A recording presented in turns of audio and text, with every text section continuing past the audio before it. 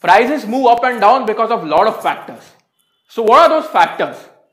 Let's consider these different types of price charts. In the first price chart, we can see that the prices from the demand belt move up speedily. Similarly, the prices move down speedily from the supply belt. In the second price chart, we can see that the prices from the demand belt move up speedily, but the prices from supply belt do not come down very fast.